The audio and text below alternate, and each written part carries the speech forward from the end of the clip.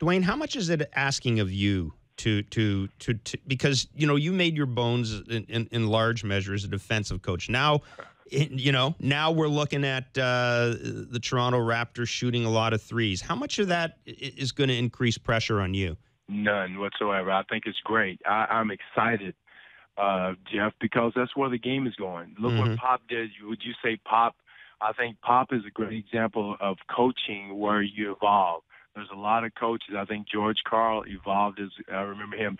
Rick Carlisle changed as an offensive coach where instead of going inside and getting the inside shot, we all evolve as coaches. First of all, the game is going toward that, Jeff. It's a huge part of the NBA now, and I think we've been preaching it throughout the season. We've got to make sure we shoot more threes. We got to get at least 30 threes up. 28 to 33s right now. I think we're at 22 or 24, somewhere in there, and we got to get that up to 30, 32, if possible. And again, we're just not going to jack them up. We want quality shots, and that's why our players this summer are working their butts off. So it's not again, first of all, I'm a basketball coach. I just don't know defense. I've been in this league a long time and know the offensive game also, and Nick Nurse is an excellent offensive mind. Rex Galamian coached offense at OKC. So again, I don't want to I don't think a big deal should be made. This guy's a defensive coach. This guy, we're basketball coaches. We know the game. We know which way the game is evolving toward. Again, it's not something that just we got hit over the head and say, hey, we got to play this way. We've been working on that this entire year, trying to transform into that type of playing, and I think we're closer than we think as far as playing the style of play that's effective to win in the playoffs. Dwane, do you think that evolution of the game with the emphasis on the three, do you think that's permanent, or is somebody going to come up with something counterintuitive here and everybody will be following in their wake in 5 years?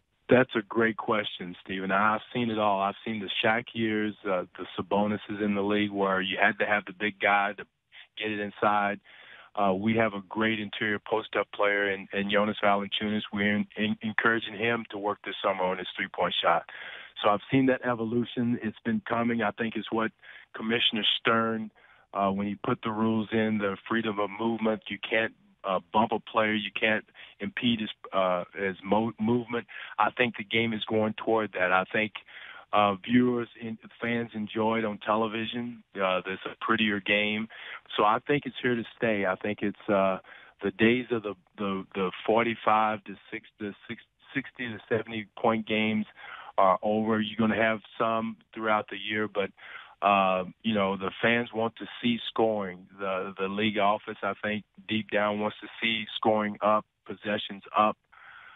So I think it's here to stay just because of the TV, that's better for TV, and it's a prettier game. I like the way the game is going. Matter of fact, I think it's better for basketball. The wrestling matches, the slugfest that we used to have down in the paint, or the game where you had 25. We would always say you got $25 million out there in the parking lot. You remember the old rules where you had to have two guys lifted on the outside, Jeff? You remember those days? Yep.